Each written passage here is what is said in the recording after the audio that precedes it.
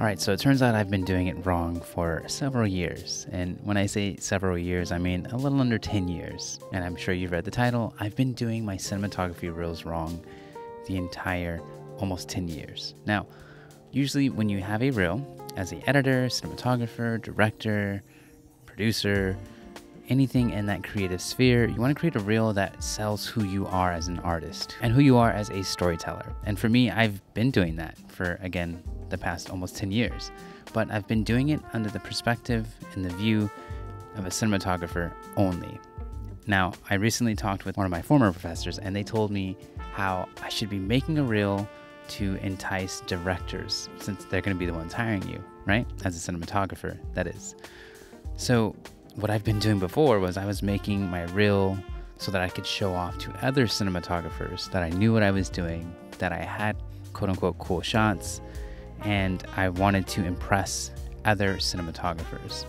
Now, that isn't wrong for you to do as a cinematographer or as someone who is making a reel. You want to impress other people who are doing the same exact thing as you. And it probably goes without saying, again, I'm still new to this, you don't make a reel to impress other cinematographers as a cinematographer. You don't make reels as an editor to impress other editors, because it's not another editor or another cinematographer who will be hiring you. It's really the director or a producer who's going to be making those calls. So with that in mind, after my professor just told me this about 3 or 4 days ago, it changed the way that I was thinking on how I'm constructing and putting together my 2024 reel.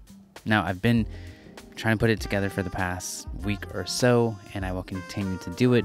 But the notes and the feedback that I got from my professor were really great, because she is a cinematographer / director and a director.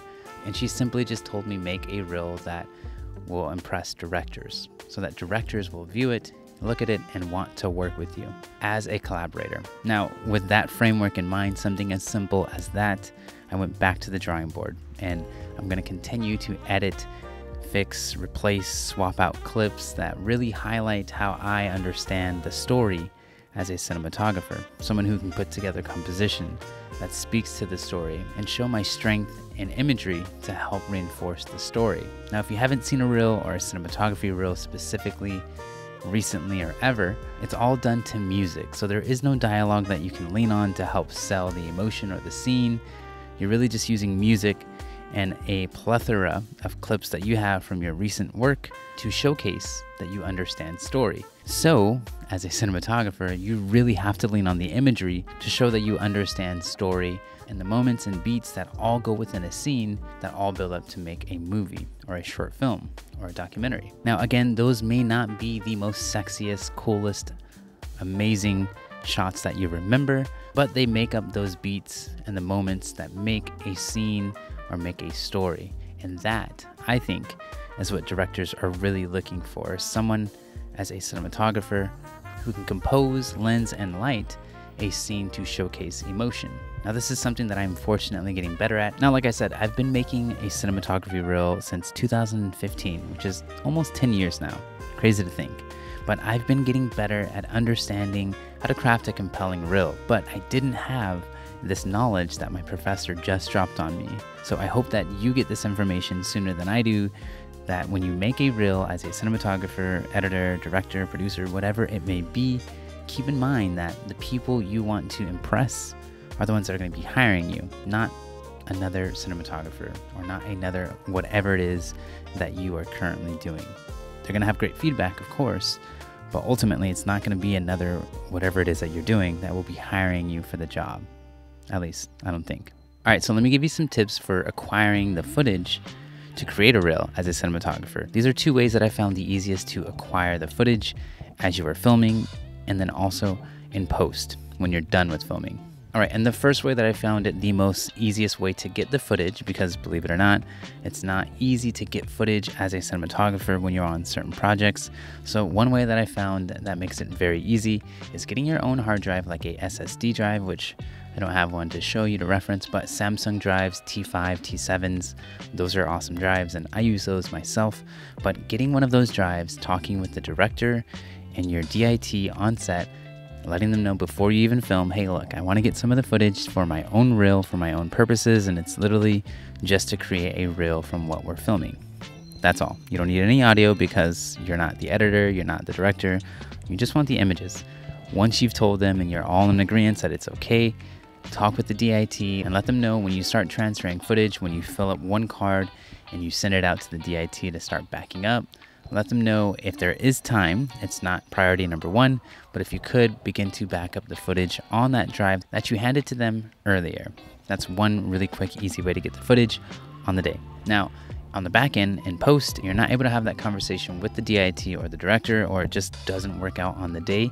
Even if you are able to get the access to the footage on the day, maybe there's not enough time to back up the footage on that day. So another way to get the footage so that you can make your reel is in post. If you become the colorist or if you become friends with the colorist, at that moment you're able to, if you are the colorist, get all of the footage as it is anyways, because you'll have probably the picture locked version of all of the clips that you just shot. So you won't have everything that you filmed, but some of the best things that the director liked, which sometimes you may leave out some shots that you as a cinematographer really, really like.